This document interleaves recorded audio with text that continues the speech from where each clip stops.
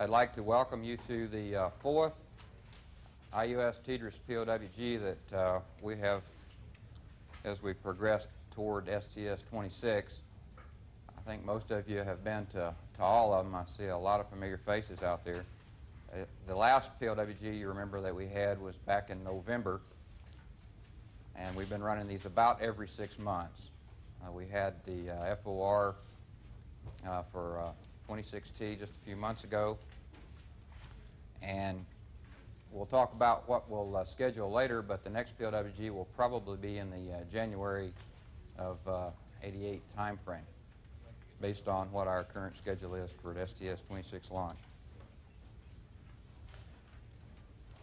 The minute taker for today is Mr. Zelton Eubank. Zelton is sitting right here next to me. I'll remind you that all presenters should provide a copy of their view graph to Zelton so that we can get that in the minutes.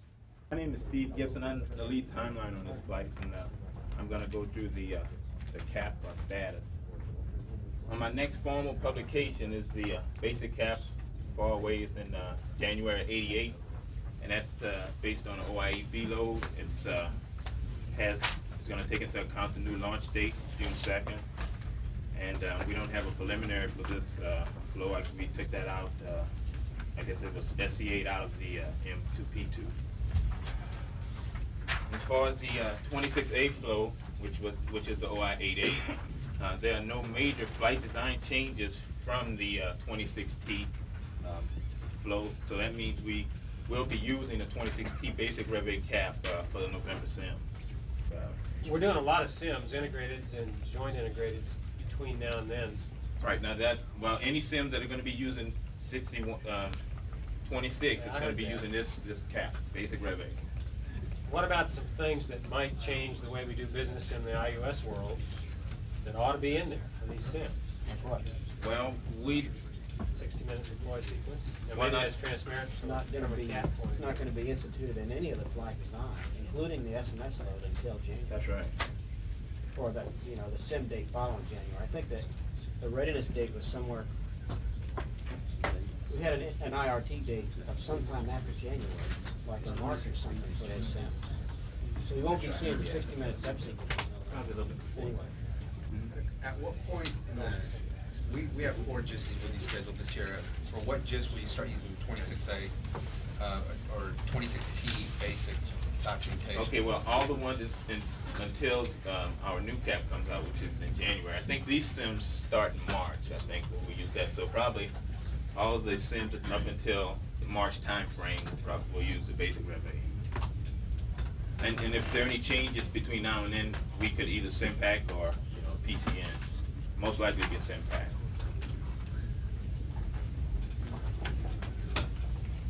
Any other questions? That's all I have.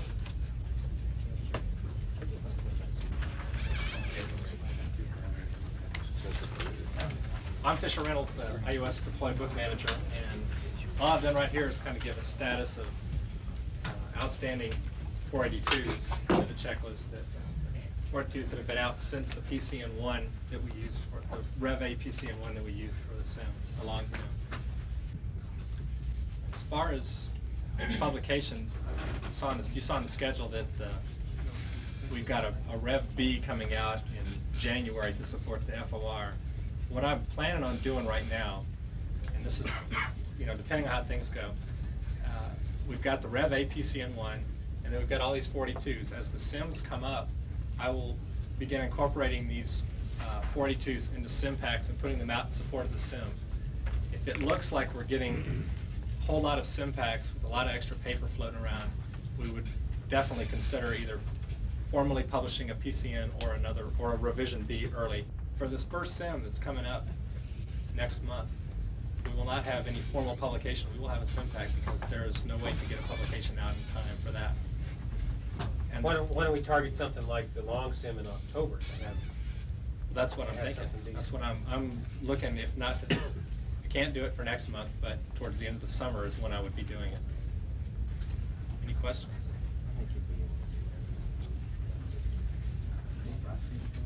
Yeah, if there isn't just a bunch of loose notes.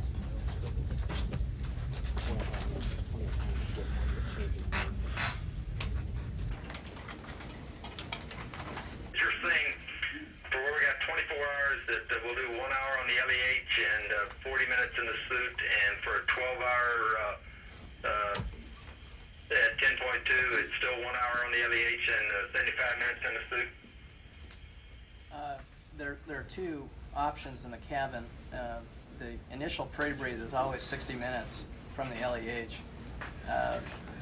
If the time at 10.2 is 12 hours, the final in-suit pre-breathe would be 75 minutes.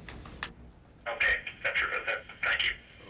And the only thing we wanted to raise was that if we have new flight crew equipment, that for space and mobility reasons, a lot of our protection flight rules for oxygen or possible toxic environment are based on the LEH. And we just wanted to raise that due to mobility and ease of use, that's the way they've been written into the rule. Okay, I wasn't aware that they were talking about changing the LEH, but okay. As a precautionary measure, if we fire off more than one bottle, it's because we've got a problem, or we think very seriously we have a problem. So I'm wondering if we ought not to be testing that 0.3%, which is the one that is more likely and less likely to be tied to a real problem, rather than testing to the 1%, which means you probably have a serious orbital problem right then. That's a good point. We really, based on funding and everything else, had to pick one level to study. What we have up front before the study would get going is a pilot study, and if there are already significant changes the first 24 hours, we'll look at the 1%. If there's something that raises a flag after being exposed for 24 hours at 1%, we'll back that level down. Okay, and that makes sense. I think Rick's point is a good one, though. It's what I'm really worried about is the case where we put a bottle in and we really don't have a fire. If we have a fire, we're probably coming home the next PLS anyhow. But we need what you just talked about a while ago, the capability, if we get one up accidentally, to keep on going. And if that's 3,200 parts per million or 1% or whatever it is, we need to find out what level we've been cleared to still fly with. I guess one other question I had was, is there something better than Halon 1301 we ought to be flying with? What's the Navy using since they don't use that? Trip, I don't know of anything that's better. We've researched it quite a bit of times. Some people are using a 1301 and is it a 1211 mixture, but most avionics are using that mixture. But there must be 1200 unit in there that just increases the expulsion, makes it expel faster. I'd like to take just a minute to go around the table and introduce the key players. Let me introduce the pre-board chairman. It's my boss. A lot of you know Earl Thompson, branch chief for DH6. I think we'll go ahead and get some preliminaries out of the way, and then Earl's got some comments to say after we do the introduction. I'm John Lovelace, sitting in for Bill Gine from Goddard, and also supporting us from Goddard is Dave Christopher from KSC. Matt Peters, Program Office, NASA Headquarters. Mike Lounge, Flight Crew. Flight crew. I'm Bob Schaff, the lead flight activities officer, and you'll meet everybody else in DH4 during the presentations because they're all book managers or flight data file. Are we reacting to a sim problem? Yes. And if on the day of when we go fly, and we haven't disabled autothermal shutdown, but we have had some type of shutdown, and we do a recovery and it goes blam and shuts itself right back down, the right thing to do is to wait and understand what it is before we screw up something, instead of reacting to a one specific type failure thing that we saw in a sim.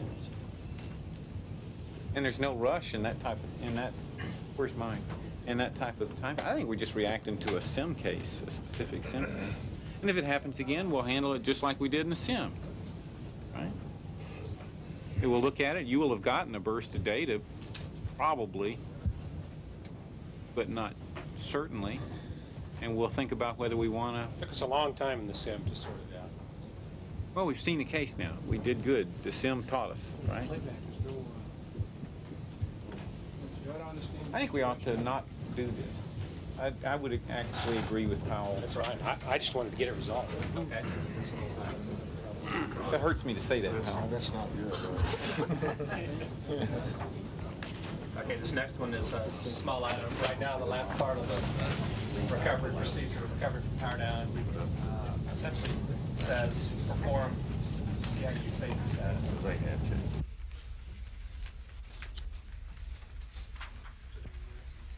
Have the next slide, please. We'll talk about flight rules and launch commit criteria. Ed Gonzalez has already talked about all the data on this slide. I'd like to talk about the only one remaining open topic, and it's not an issue. It's something that, as I understand, it's in the PIP process. TDRS folks have reduced the size of their eclipse constraint from the large top hat to real small eclipse constraints, and as I understand, they're going to be submitting, or they have submitted a PIP change, and it's starting the review process here. Just a heads up that that's going to be being addressed. We don't see, from the ops standpoint, any problem with it at all. Next slide, please. The launch commit criteria from the orbiter side, as far as the payload operations related activities, there's been no changes since the last mission. From the control center, again, there's no changes since the last mission from the payload driven changes. On the IUS, again, there's no changes. As I understand from our discussions this last week, there's been some agreements to go back and look at the automatic launch hold. Cutoff of that from T-minus 31 seconds, or 10 seconds back to 31, but currently is what's documented is at 31 seconds, or 10 seconds rather. C-stick, there's no changes there as far as their documentation of launch holds for networking facilities and the flight rules. They still can hold the count for those functions down to L-minus 9 minutes, and after that, we won't hold for facilities. Next slide, please. White Sands, there's been one small change. It's up here.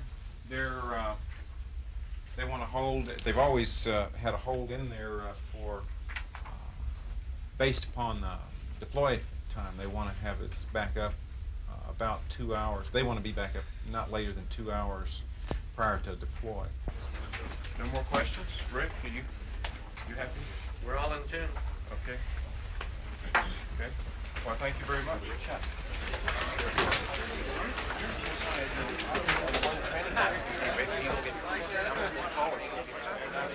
Training